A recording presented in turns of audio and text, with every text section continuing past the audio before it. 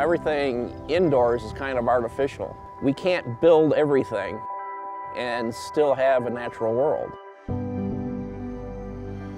I don't think everybody has this resource, and I don't know if people realize that it's here and how lucky we are to have it. We're literally 15, 20 minutes from downtown Louisville.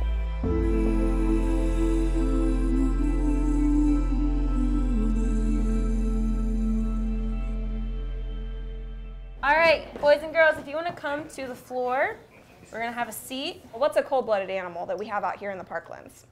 Polar bear. That's warm-blooded, but they live in a cold area, so that's a really good guess. Wednesday Wonders is definitely a huge part of our homeschooling curriculum. There's a question or a wonder of the week. Then we'll do, an experiment or a craft, and then almost always we go hiking.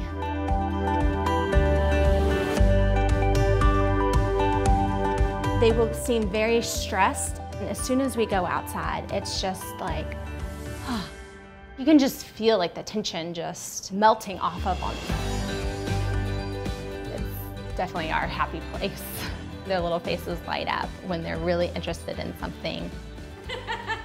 That adventurous part of the Parklands comes back home with us.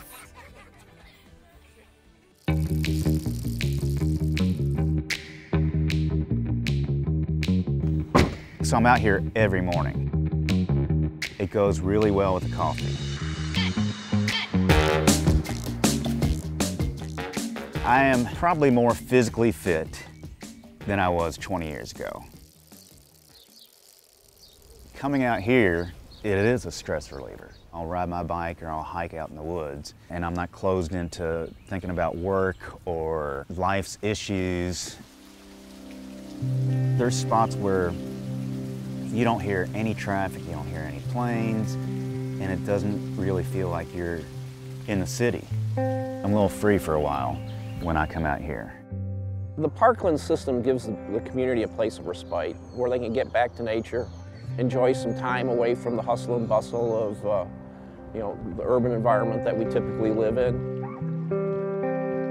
And that's what this park is all about, is having something natural where you can, see the birds and the bugs and the wildflowers and the weeds and everything else in nature that's good.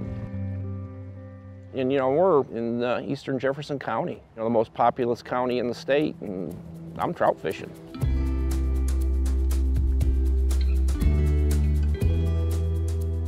With them getting the private funding, they're able to have a little more power in the decision-making of what they want to do at the park.